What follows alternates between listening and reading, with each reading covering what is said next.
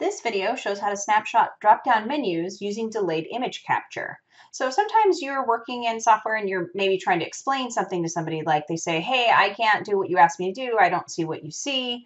Or you're trying to create notes showing people how to do what you're talking about. Or you might even just be saying, show me your menu. And they might say, I can't. It's a drop-down menu. As soon as I go to click on something to snapshot it, I can't see it anymore. Well, luckily there's a way to get around that. So what you can do is you can use in Windows, even if you don't have a proprietary software, you can use the snipping tool. So if you go to search the Windows bar and click or start typing snip, it'll automatically come up as the snipping tool application. And then there's this part right here where it says delay. And so what that is it's literally a delay before it takes the snapshot. So instead of it being like right now. So you can click this drop down menu and you can say how long of a delay do you want? And I'm going to say like 4 seconds.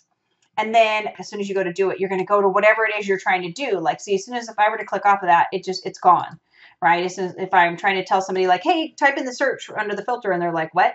I don't have to try to explain that to them for 10 minutes. I can just wait. I can click, I go back to my snipping tool, and I'm going to say I want a new snip, right? So I've already set my delay. You can see for 4 seconds. I'm going to say new. So I'm going to say new snip. And then as soon as I hit this, I need to go do what I'm going to do quickly to get to the menu because you only have that 4 seconds. But then once the 4 seconds goes, you'll see it's going to lock my screen. And then that is what allows you to capture that menu. So I'm going to say new.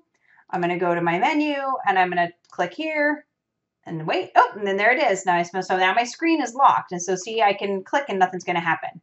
So I'm going to say I want to snip this. And I might not want the whole thing. I might just actually want like this menu. So maybe I just go like this. And then snipping tool is going to come up with that image that I just created. So now that I have my image in the snipping tool, you can see that I have my drop-down menu where if I would have not used that delay tactic, as soon as I go here and I try to go click on snipping tool, it goes away. Like it's not in the background, see?